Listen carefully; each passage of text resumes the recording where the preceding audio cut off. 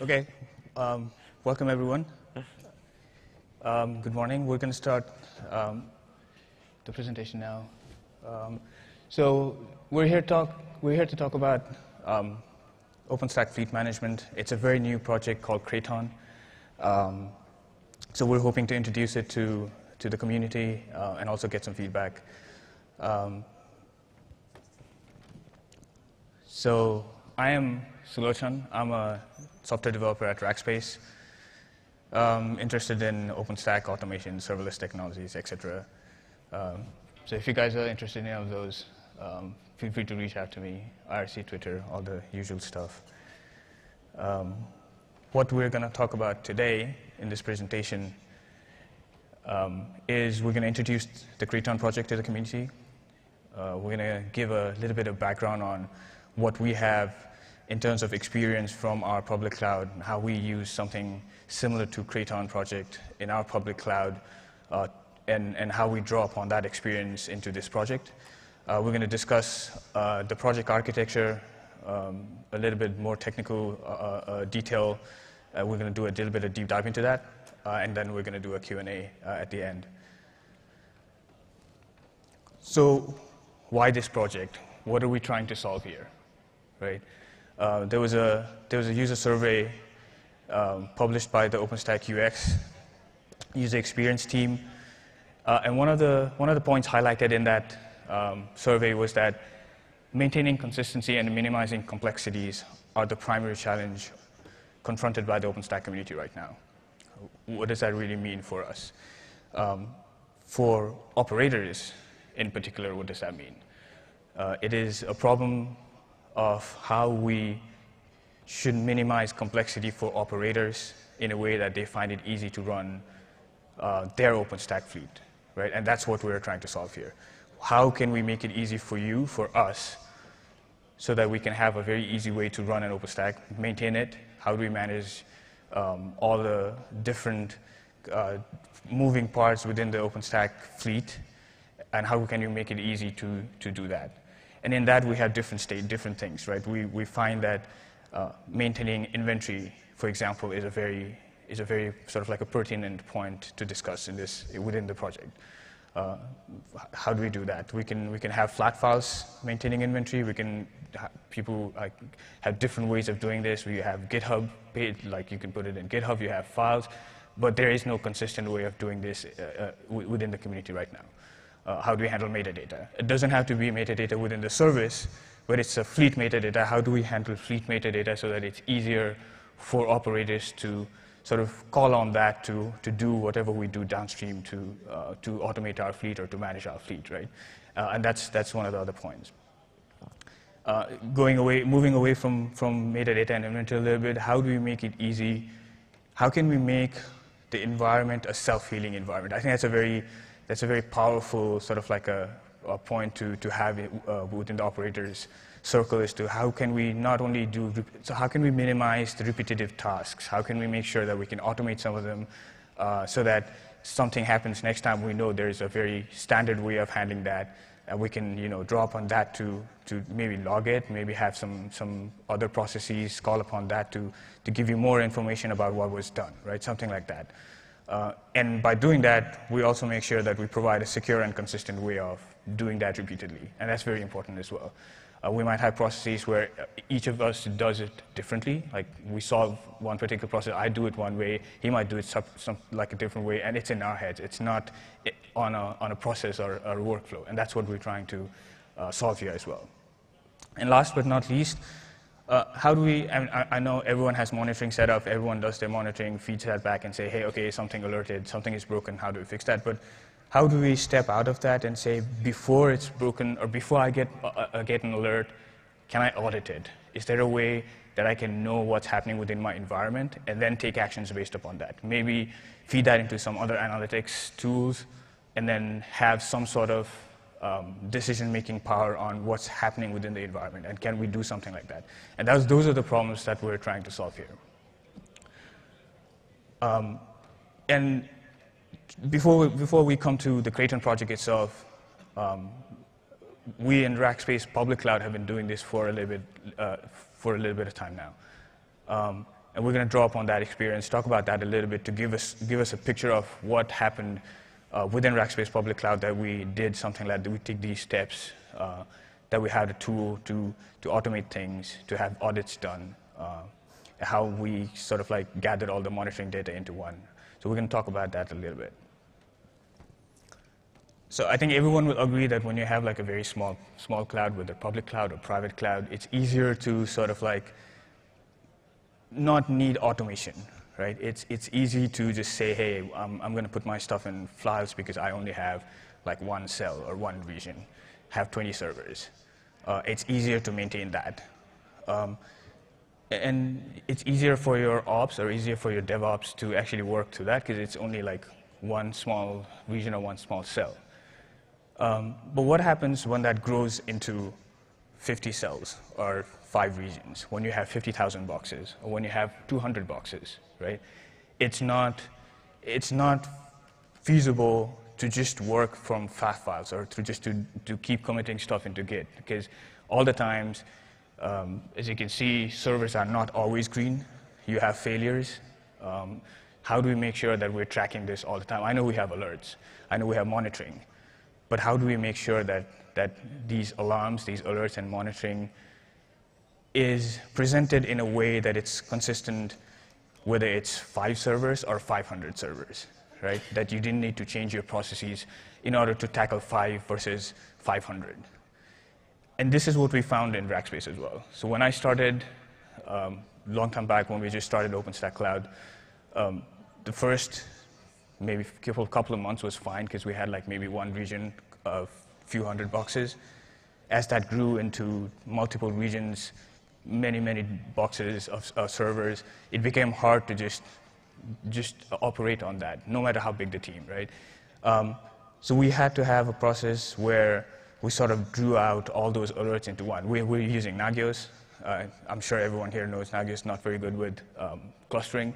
So ops was looking at, so when we're trying to remediate some alerts, we're making sure we're going into each Nagios page, making sure what's happening. You got emails, but the emails were per person, right? There was no central place to say, hey, this is what happened, and everyone had the same view. If I got an alert email, and if you got an alert email, there was no coordination between someone else and myself to say, hey, this is who is working on it. So the only way to do it was to aggregate those alerts into one place. And what that really looked like was something like this. And what it basically did was it aggregated all the alerts into one. It told us, hey, we have these many servers or these many regions or cells, and I'm having this many alerts, whether it's warning or critical alerts. And as you can see, some are in red, some are just zeros, and some are warning alerts. And this was good. This was good for the first couple of months when the infrastructure was, I don't know, let's say 1,000 boxes, right? But what happened when it was 50,000 boxes, for example, is that it became almost impossible to manage that even, because there was too many alerts, too many alerts coming in, too many failures, just to manage that dynamically to make sure, for example, take an example of doing a code deploy. When you do a code deploy, you want to make sure that the broken boxes do not break your deploy, right? So you want to have like a dynamic way of filtering this out during the deploy process such that a new code deploy doesn't get stuck on a broken box. How do you achieve that? So we had to figure out a way to sort of like automate the process where first, before we get to the alert, let's find a way that we automate the process of fixing a broken service, a broken box. So the previous UI that was aggregating the alerts now had a secondary service where it forwarded all the alerts, and that service automatically tried to remediate these alerts, these alarms, to try to fix the box. And it only came to an operations sort of like view when the automation process failed. And that was a huge win. That was eliminating a lot of these repetitive alerts where you would see like a broken service, the process was pretty straightforward. You would go in, find out what's wrong. Let's give an example. Let's say a compute service was down, right? The usual process of handling this, if I'm an ops, is I would log into the box, see what's wrong with the service, try to start it, look at the logs, see if there was any exceptions, see if there was any errors, make a note of that, and then try to start it again. If it starts, all good. I'm sure this is how we do it normally within the operations circle, right? But it's the same for you, it's the same for me, it's the same for someone else, right? We all follow maybe slightly different, but we all follow the same pattern. So if we can automate this, we have a very steady way of saying every time this happens, make sure we do these things, make sure we follow these steps, put it in a central place somewhere, make sure we're not in a cycle or we're not in a loop where we keep starting a service, so we make sure we exit it if the alert was like more than 5 times a day or more than a few times an hour or something. So it had all these logic built into the service to say, hey, okay, if something happened, try to do this. If it happened more than this time, exit, alert, escalate it to a person. If not, if you can fix it, awesome. And this is what we did. And that got us quite far until we hit the problem that I mentioned before, where we're doing a deploy and a broken box was causing us problem. So how do we fix that? The only way to fix that is to have some audit mechanism in place that goes around, checks, let's say, if a host is up or not, and then notifies some central place saying, hey, this host is broken. When you do a deploy, skip it. In order to do that, we needed a couple of things. One, we needed some audit service in place. And two, we needed a central place where we can go back to say, hey, this box is broken, so make sure it's not, it's skipped during a deploy process. And this is what we're trying to show here. We have an auditor in place that goes in, audits various things, whether it's services, whether it's just about a broken box, whether it's some security role, whatever you have. It's sort of like a workflow that it goes through, audits, and then comes back to say, hey, this is good, put it in some central place, happy face, no, you need to fix it, put a workflow, sort of like an alarm in place for the resolving service, and that will go in and try to resolve. If it failed, escalate. Here's a quick example of something that I'm talking about. For example, here, there's a task called deploy catch-up, and what it would try to do was, if you had a code version pushed out to your fleet, and a couple of boxes missed that, right? For whatever reason, the boxes were down at that time, and we skipped it. Make sure the next time the audit process runs, we catch the fact that these code versions were different from what we should have, and then go back and create a task that said, go back, make sure that the code version is right again. And it's, as you can see, it's created by the auditor process here. And the same logic for fixing or remediating alerts can be applied to doing workflows. What does that mean? For example, you have a scenario where you need to migrate a box or migrate customers, migrate your virtual machines from one server to another server. You can do that by hand. You can say, follow a certain steps in order to do that, or you can completely automate it. You can, for example, in this one, you can see there's a workflow process in place that says, when I have a process where I need to vacate a node, for example, disable the compute service, make sure you migrate, there's some pre-migration checks done, make sure you disable monitoring, put that data back into some central sort of like repository where we're tracking all this stuff, and so on and so forth. As you can see, it does like a whole bunch of different things. It might go through, it might fail. In this case, I'm just showing something that failed, but it might, if it fails, it's fine. Just alert back, just let the operations know that something failed. If it went through, then fine. In this case, what we're doing is we're migrating everything out of a box, killing that box, bootstrapping it. Maybe you want to put a fresh code into it. Maybe you want to do a fresh install of the operating system. You do all that stuff, make sure everything looks good. It passes the QA, all automated. and then you put it back into production. So this is the type of stuff that we did within Rackspace Public Cloud, and we're doing with Project Craton. And it's worth pointing out that this process, this workflow that you just saw there, we're able to go and scale that out currently in Rackspace Public Cloud to running with tens of thousands of physical nodes, doing things like that exact workflow. You want to pull that back. Can you bring back the previous slide? Previous. There we go. This exact workflow we would use to go and say, we need to go and upgrade our hypervisor because we have an embargoed patch. And this weekend, we need to go and get that patch onto every single machine, make certain that we have the mitigation in place so that by the time the embargo is over, we're all set.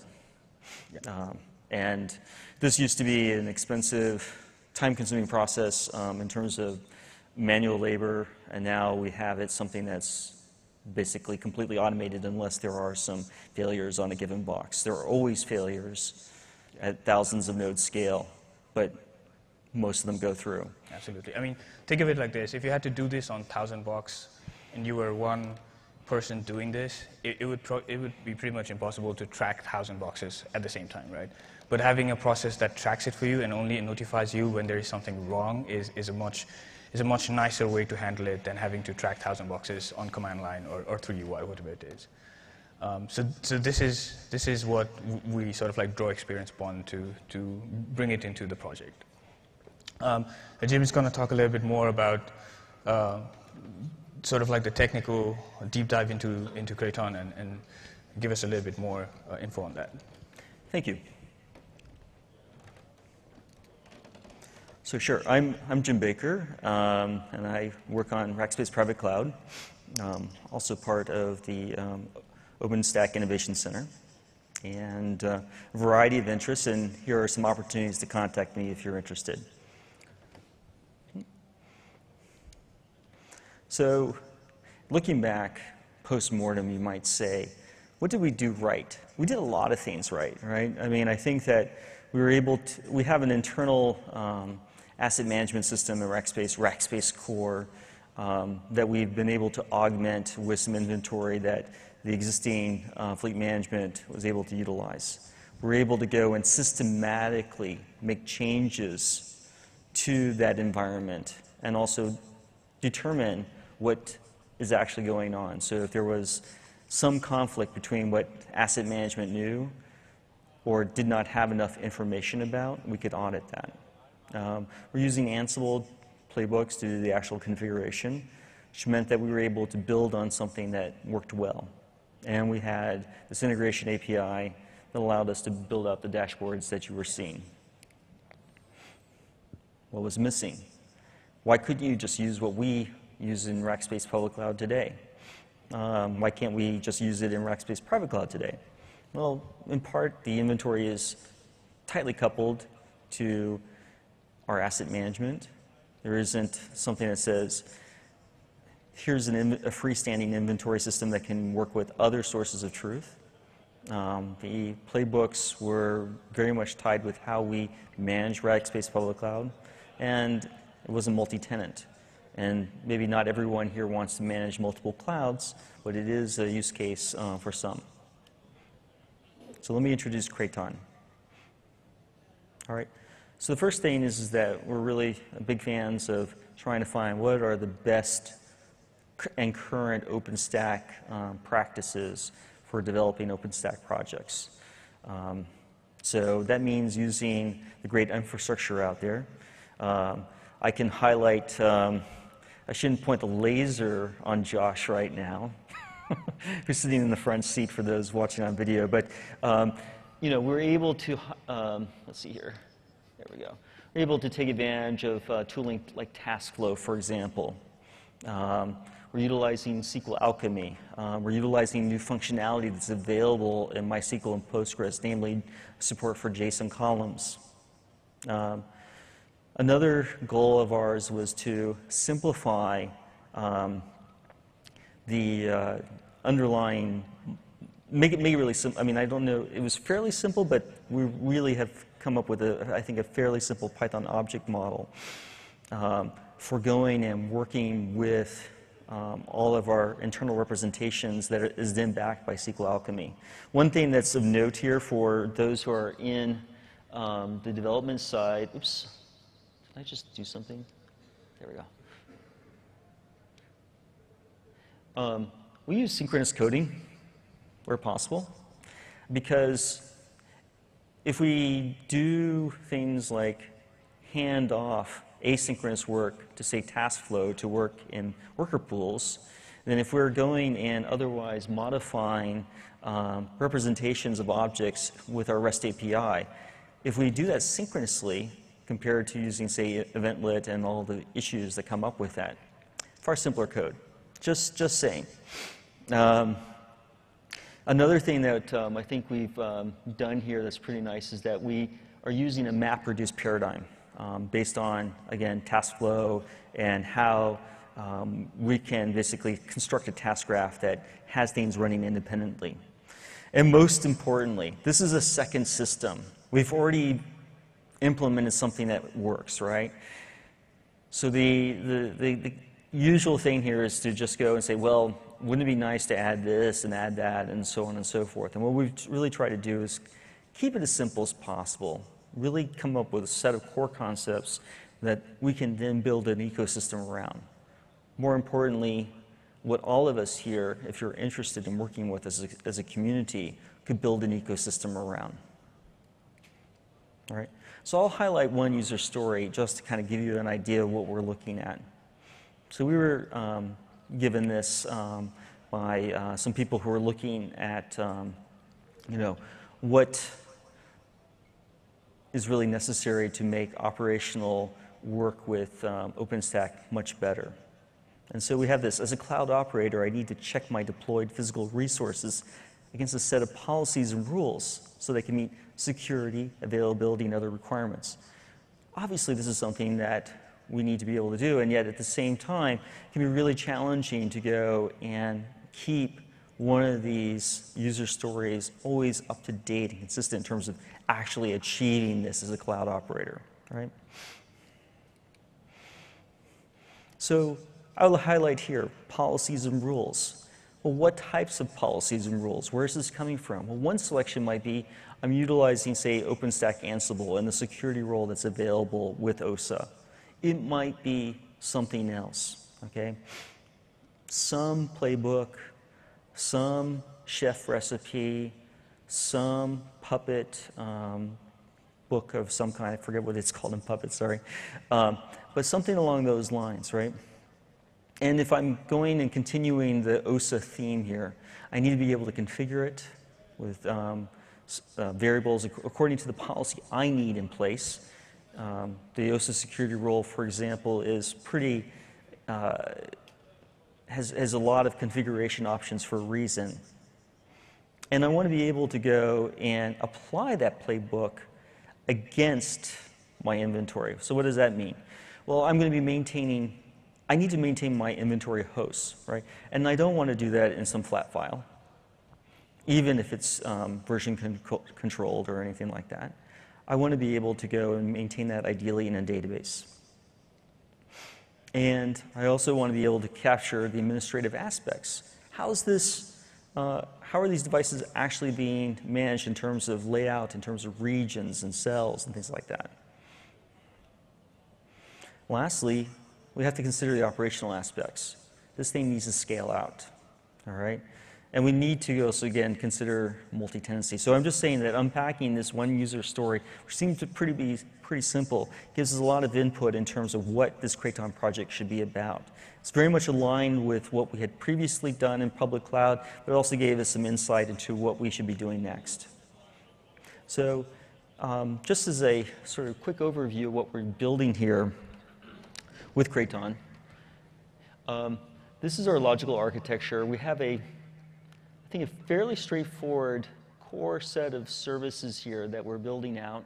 Not all of this is, we are still very much a work in progress product, but we have here an overlying Python object model, connecting together inventory through SQL Alchemy that's actually doing the modeling. You could plug in your own modeling, but we're not trying to build every possible plug-in here. We're just trying to go and show at least that one backend would work.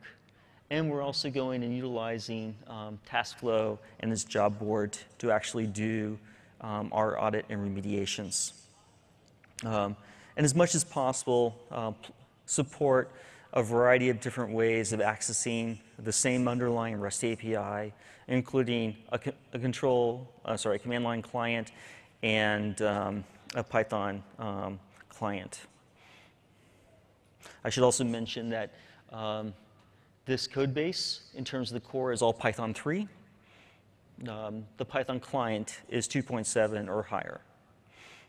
So for those who are interested in working on Python 3 without having to go and deal with packed ports and 6 and things like that, not that that's difficult, but it's just more extra engineering work. We think Python 3 is the way to go.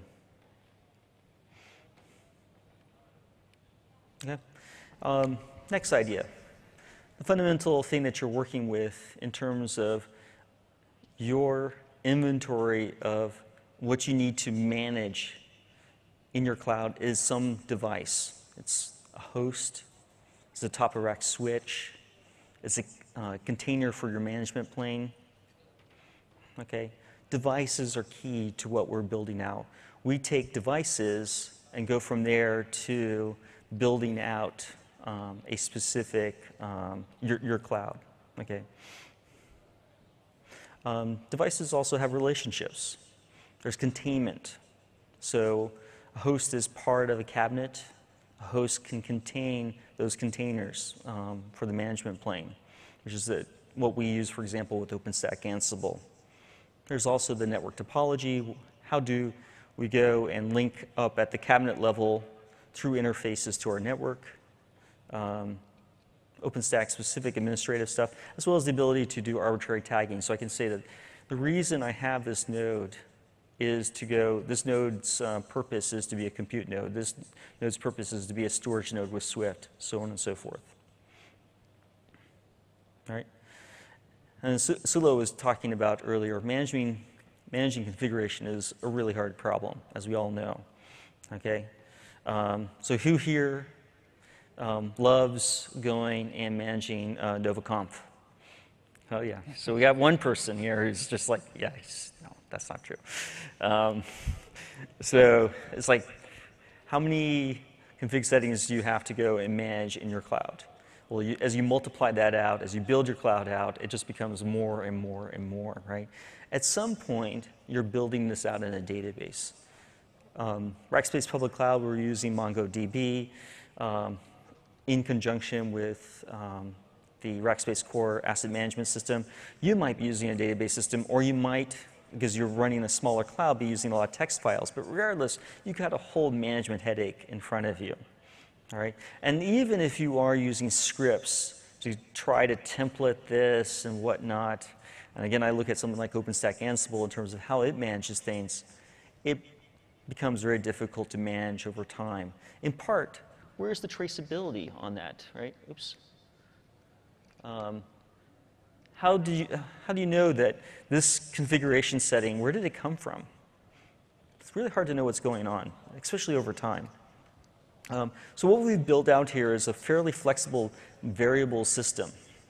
We wanted to make it feasible for, we know that we couldn't figure out every inventory configuration setting in advance in our schema.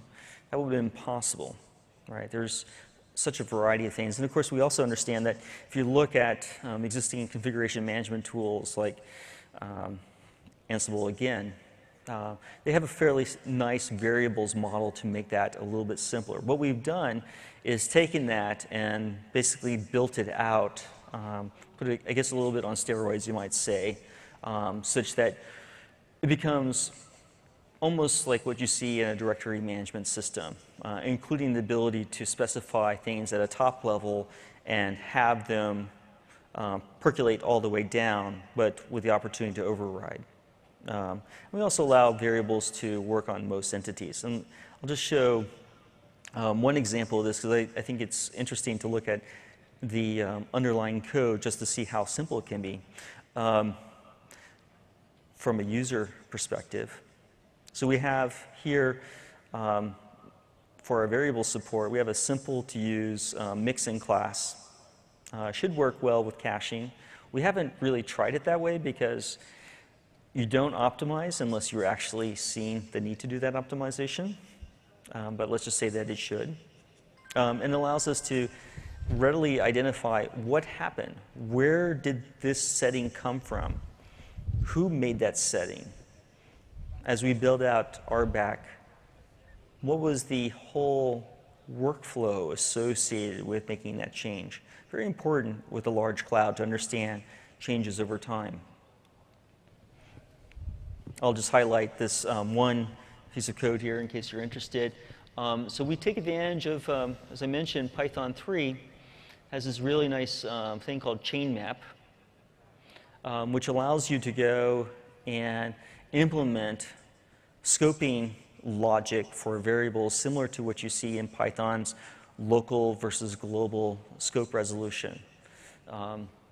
Here we're using it to just say, and I'm ignoring whether or not you have cells or not, I'm able to say, all right, in my device tree, resolve all my ancestors and make that part of a chain. Also, let me look up from my cell, let me look up from my region. So if I want to configure it at the highest level, the region, I can just do it there, and you can see it's just one more line in the underlying Python object model. So very simple code, and I just bring this up as an example of this is a project if you're interested in working on as a potential Craton developer. Does that look that bad? No. Okay. So we were really trying to go and make it as simple as possible. And I have to say there's a little bit of logic necessary to make that actually all work. So it's all beautiful and it looks like you know, just a standard dictionary. But when we do that, then from a usability perspective in terms of someone who's consuming that as a developer, it becomes much easier to work with. Okay? And now we have a screencast. Yeah, play it.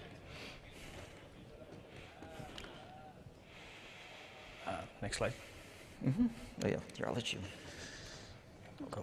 The screencast is basically what it's doing is it's showing what Jim just talked about, as in what this variable looks like. So if you're an end user or if you're a consumer of Craton service and you want to see how you can resolve these variables. So if you're managing NovaConf and you want to see what it actually means to manage that through Craton, right?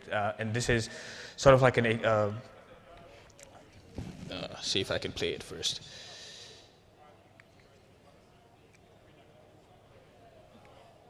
No. So you should be able to. It's not playing. Mm-mm.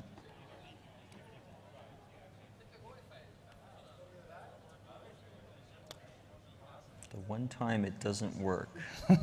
And we actually prepared the screencast so that the demo would just work. Yeah. Are you? I'm not able to move the mouse. That's the problem. Maybe it's just not on the screen for some reason. Oh, you know yeah, what? there you go. Here we go. This is great. Yeah. Okay, so what we see here is basically a query. I can, before, if there's a way to, I want to pause that, sorry. So if there's a way to,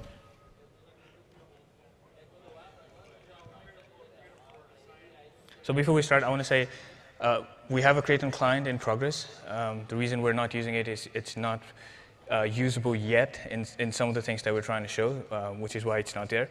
But we do have a client. So what we see, yeah, we're just using the REST API at this point because that is the one standard that we're all working against. Yeah. So what we see here is basically a REST API call to the service to say, give me all the regions that I have configured in my Craton service, right?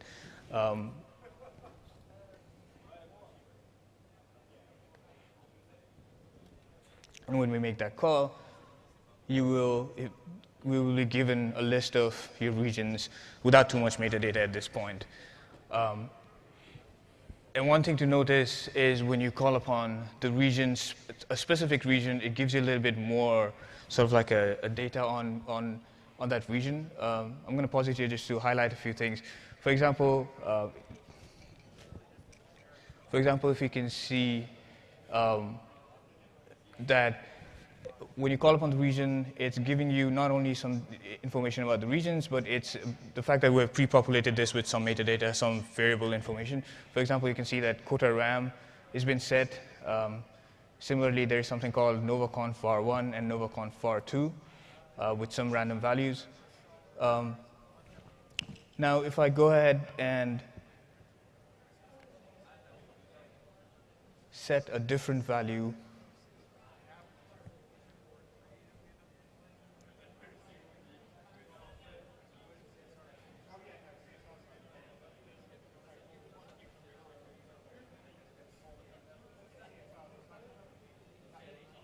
for that, you can see that that value has now changed to whatever we set it to.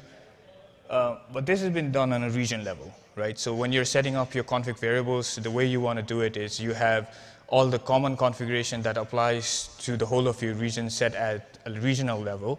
And when you pull that down, your host need to be able to get that info as well. And as you can see here, when I query on, I'm about to query on a host saying, hey, give me a information about a specific host.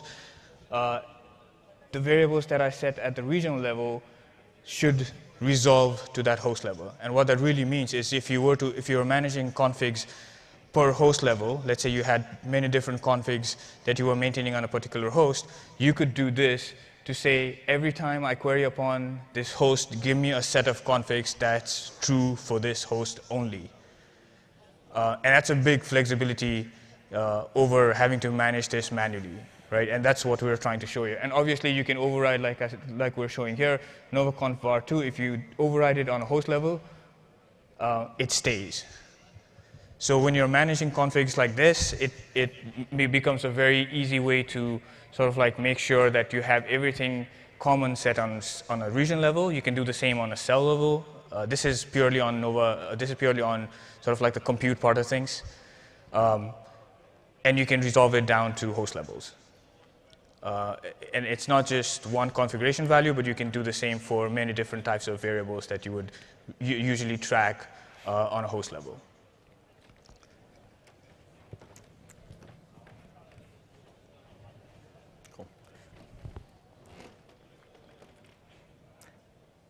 So eventually what we plan on doing with this is going and extending this to an inventory fabric.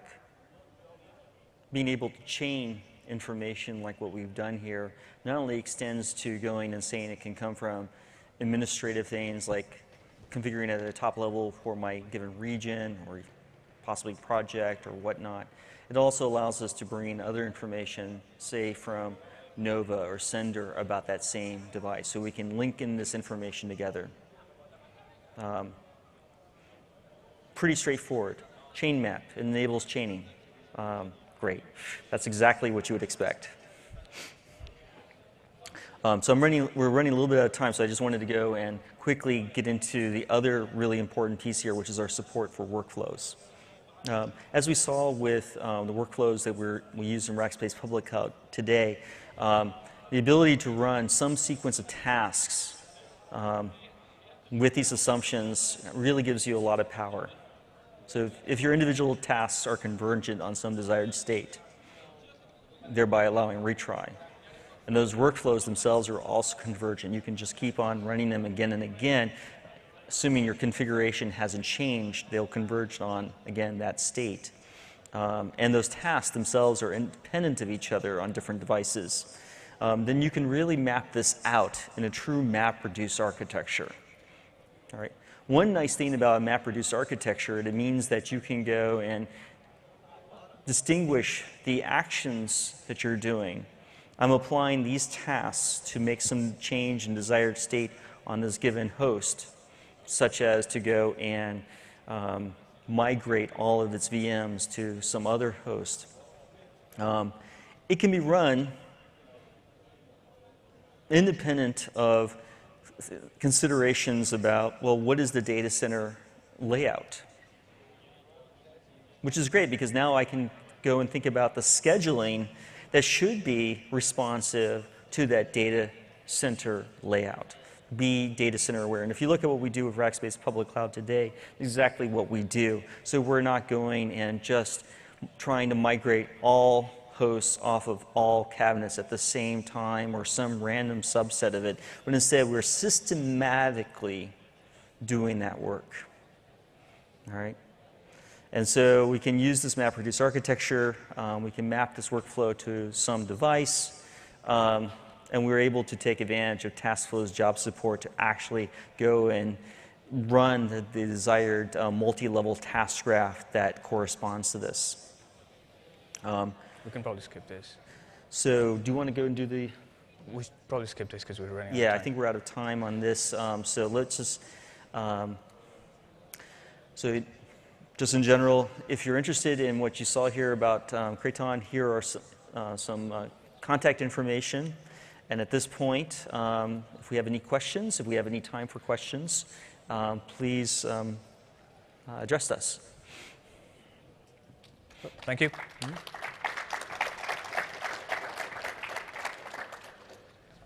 I don't know if we have time for questions.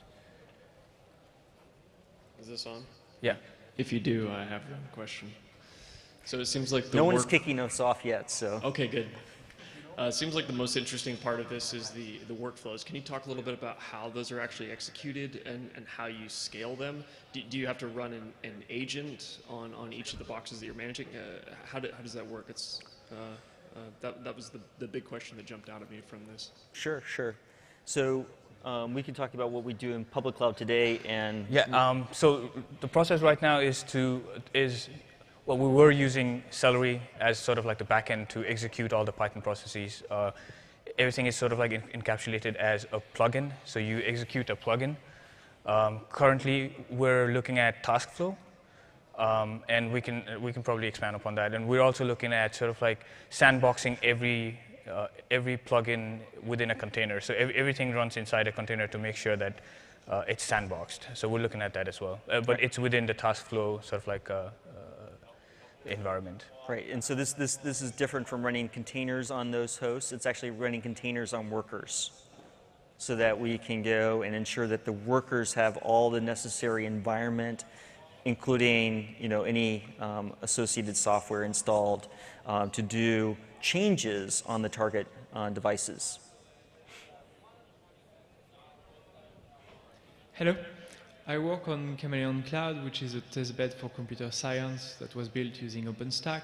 And for us, what was really important is to be able to do an inventory not just of how many compute nodes we had, but of all the devices inside those compute nodes, the amount of RAM, the number of disks, their revision number, BIOS and firmware, version numbers, and so on. Is that something that Craton supports? In a way, yes. So what we're looking to do is have audits that would go in and sort of like read all these data out and put it in the inventory for you, right? So if you were running these audits in a cycle, you would always have, and there needs to be some sort of synchronization between what's happening in your environment and with, let's say, with your asset management system and Craton, right? So Craton being sort of like the front-end service for all your fleet, you would want to make sure that we're syncing that all the time. So we have a workflow, sort of like an audit workflow in place where we're reading these values and populating the Craton inventory service so that when the downstream services that consume Craton want to know about them, you can always talk to it. You have sort of like a central one place to go to ask questions about what do I have in my environment. Yeah. So having this extensible inventory that you can go and attach variables to, say, arbitrary variables to arbitrary devices, gives you a lot of flexibility along the lines that you're describing. And two, having the opportunity to not only do that in, say, a script that's updating things from other sources of truth, but is actually utilizing the workflow system itself to collect that information, gives you a lot of power to go and augment what you know about your environment. Okay, thank you. And just a quick another question. Are you planning to interface with Ironic Inspector to gather the data that's produced by this tool? Yeah, we are. And we're looking at, so even within the OpenStack ecosystem, there's so many different, like Watcher project, for example, right? There's a whole bunch of different projects in place right now that will do a whole bunch of different things that we would probably consume.